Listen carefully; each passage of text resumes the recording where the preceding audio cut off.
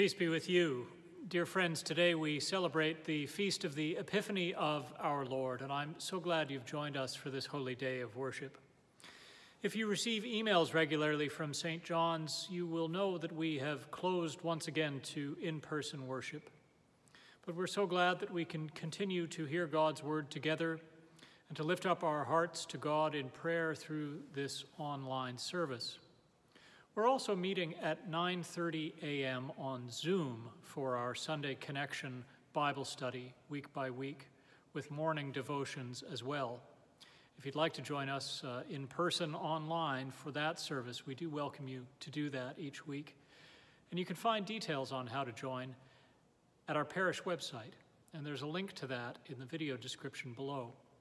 Also, if you're not receiving emails from us at this time and you'd like to stay up to date on all of the news and events of St. John's Parish, you can also find details on how to sign up for our email list there as well. We begin today by pondering the words of St. Luke's Gospel in the second chapter, verses 1 to 12. Now let us hear these holy words together. In the time of King Herod, after Jesus was born in Bethlehem of Judea, wise men came from the east to Jerusalem, asking, "Where is the child who has been born King of the Jews? For we have observed his star at its rising and come to pay him homage." When King Herod heard this, he was frightened, and all Jerusalem with him. And calling together all the chief priests and scribes of the people, he inquired of them where the Messiah was to be born. They told him, "In Bethlehem of Judea, for so it has been written by the prophet, 'And you, Bethlehem, in the land of Judah, are by no means least among the rulers of Judah, for from you shall come a ruler who is to shepherd my people Israel.' Then Herod secretly called for the wise men and learned from them the exact time when the star had appeared. Then he sent them to Bethlehem, saying, 'Go and search diligently for the child. And when you have found him, bring me word so that I may also go and pay him homage.' When they had heard the king, they set out, and there, ahead of them, went the star that they had seen at its rising, until it stopped over the place where the child was. When they saw that the star had stopped, they were overwhelmed with joy. On entering the house, they saw the child with Mary, his mother, and they knelt down and paid him homage. Then, opening their treasure chests, they offered him gifts of gold, frankincense, and myrrh. And having been warned in a dream not to return to Herod, they left for their own country by another road." This is the gospel of Christ. Praise to you, Lord Jesus Christ. Well, friends, this Epiphany feast caps off the Christmas celebration by commemorating the visit of the Magi, the wise men from the east, to the Holy Family in Bethlehem. It's something of a strange feast, if only because these wise men from the east are some of the most enigmatic figures in the gospel. Who exactly were they? And how did they come to believe that a new king would be born in Israel?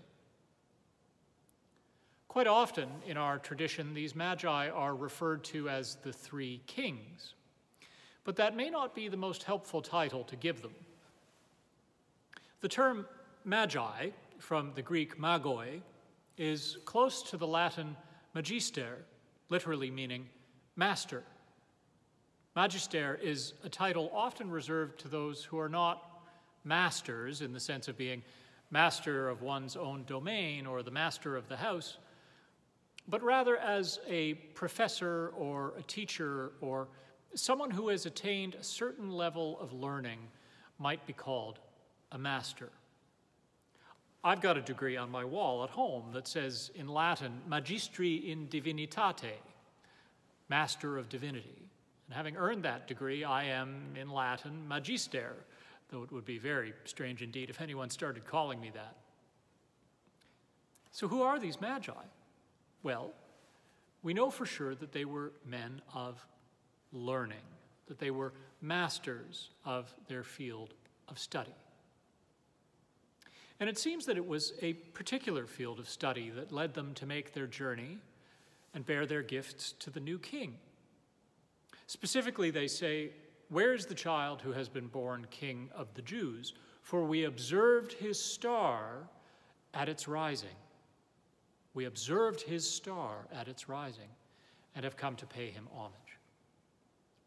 The Magi, you see, had carefully studied the night sky, observing the movements of the heavens and seeing there a sign which, in their reckoning, according to their mastery of their field, indicated a consequential event happening at a particular place in a particular time.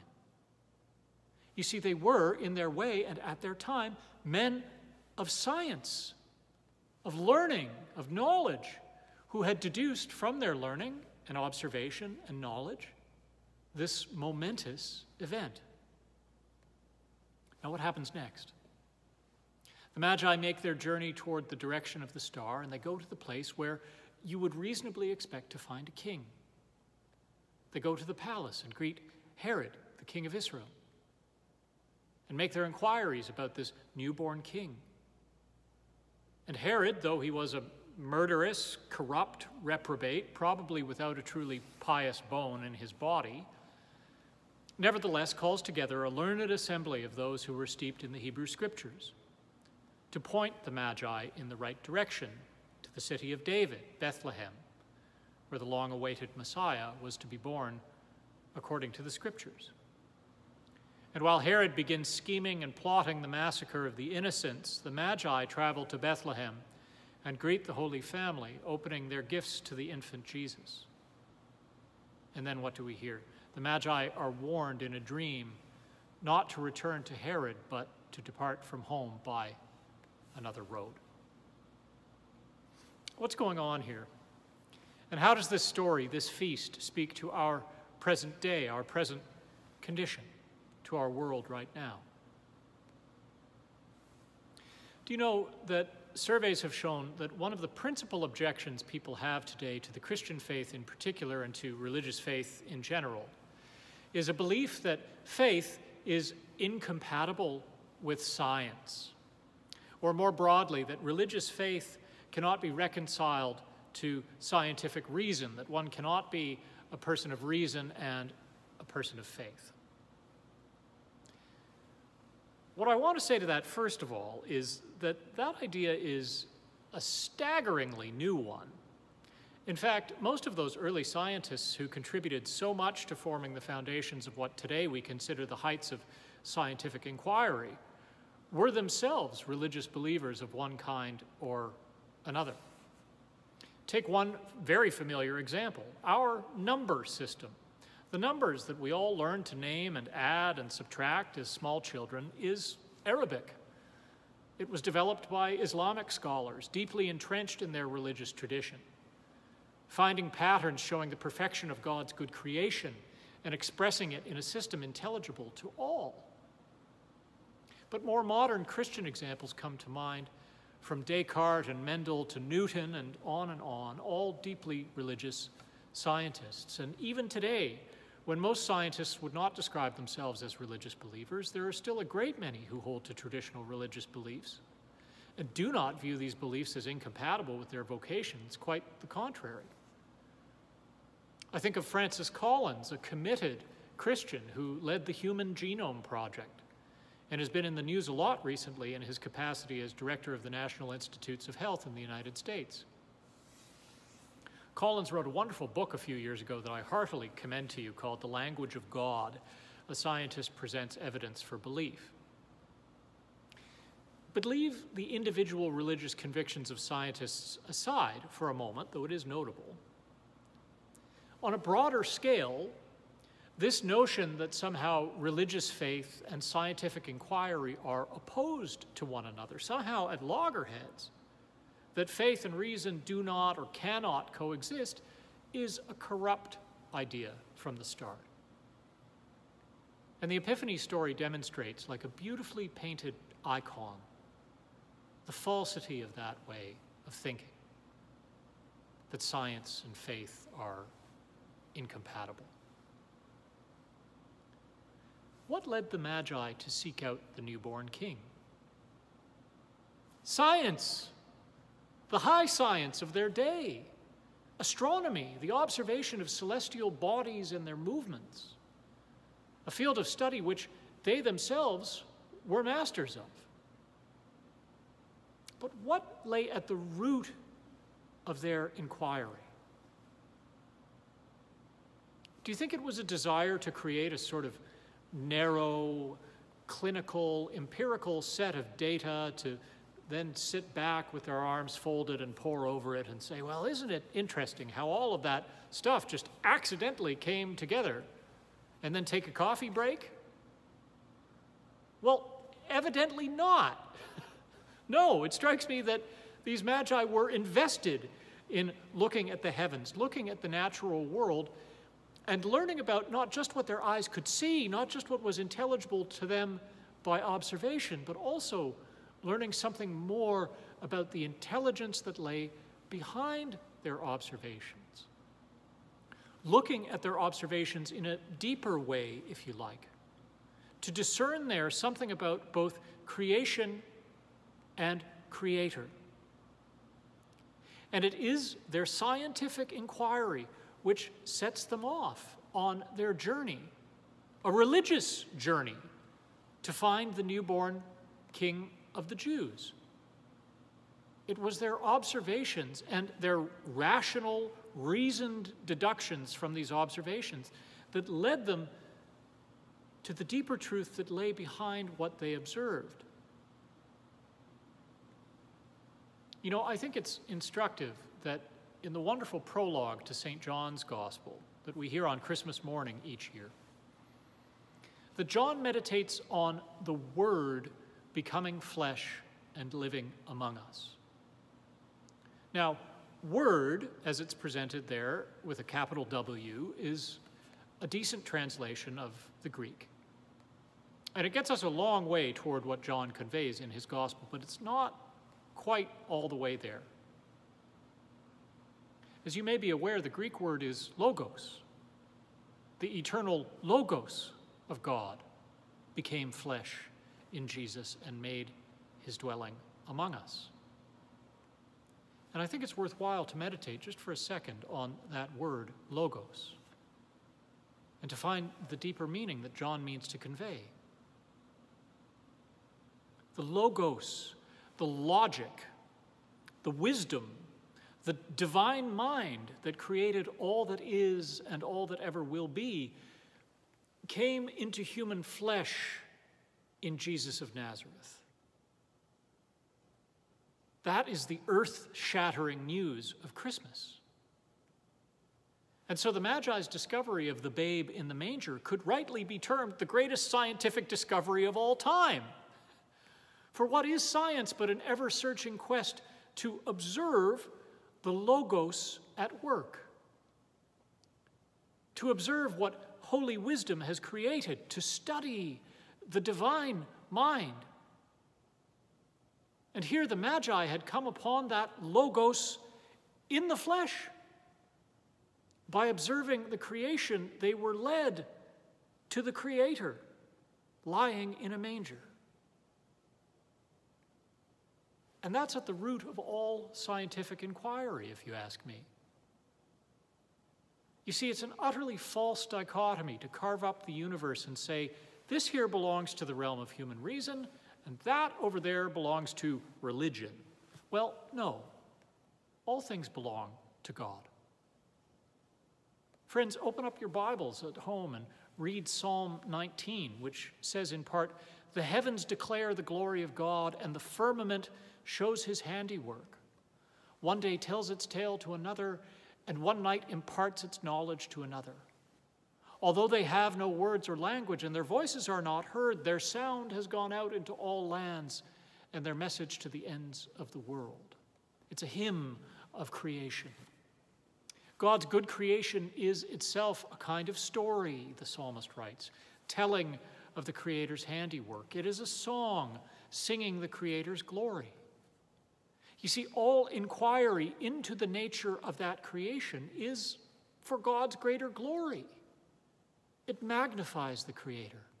It doesn't diminish him, for it tells us more and more about the Logos, the divine mind at work. I heard a wise preacher recently who was meditating on this same topic, and he pointed out that almost all of the sciences use a suffix derived from the word logos. Think of it.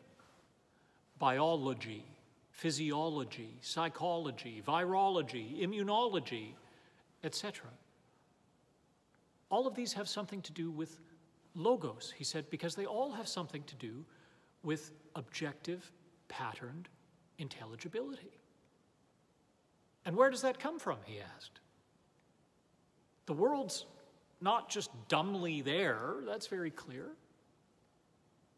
So does it strike you as a reasonable position to believe that it's simply some wild cosmic accident? That every nook and cranny of physical existence is marked by patterned intelligibility? On the contrary, the existence of patterned intelligibility, which can be found in all things, points to the existence of this Logos, which has spoken all things into being. And that's why, my friends, this bizarre modern standoff between science and religion is so unnecessary. It just simply doesn't compute for me. Scientific inquiry is ultimately a way of knowing not just the patterns that we observe, but by knowing them, to know more about the intelligence that is their source. Now take it back to the scene at the creche. What's going on there? Well, the God who sent the universe spinning into being by a word has come to share in his creation, has taken flesh of the Virgin Mary, his mother, and become a human being. And there are the Magi, masters of their field of study, who looked to the night sky and studied its movements.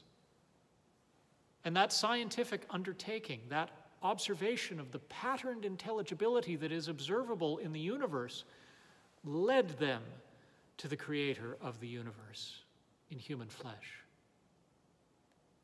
Here is an icon of the false standoff between science and religion, but more than that, an icon of where all human inquiry, all human observation, all human striving will ultimately lead when it is rightly ordered to the Creator of all, to the Logos, the wisdom, the mind of God.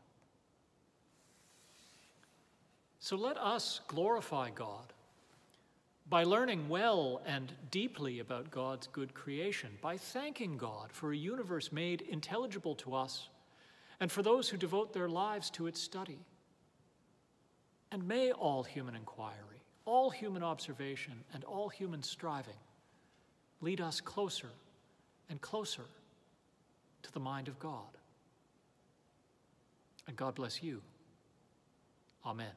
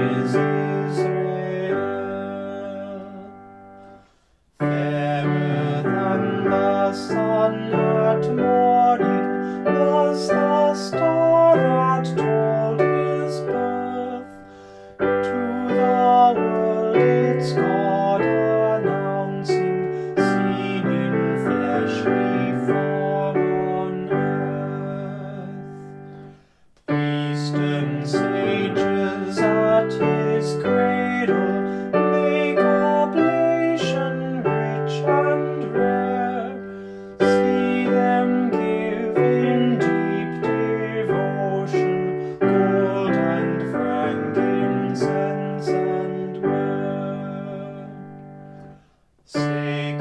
gifts of mystic meaning, incense doth their God disclose. Lord, the King of kings proclaimeth, where his sepulchre foreshows.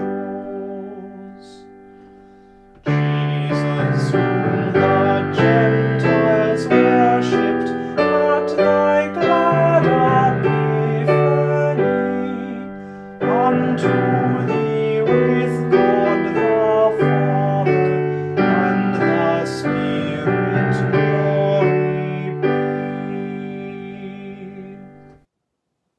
Let us worship the Savior with joy and make our prayer to our Heavenly Father, saying, Lord of glory, hear our prayer.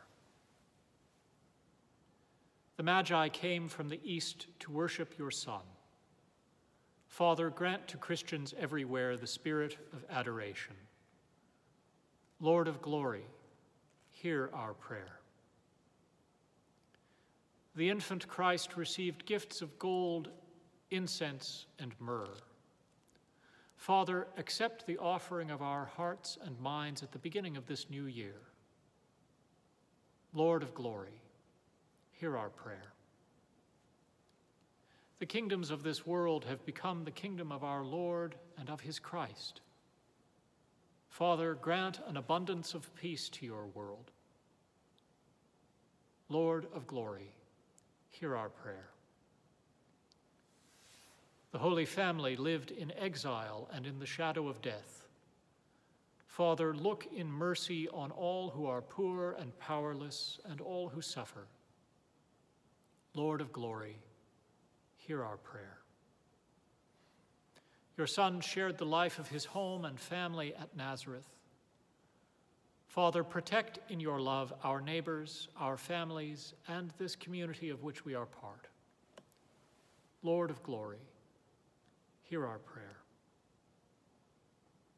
Father, we rejoice in our fellowship with the shepherds, the angels, the Magi, the Virgin Mary, and Saint Joseph.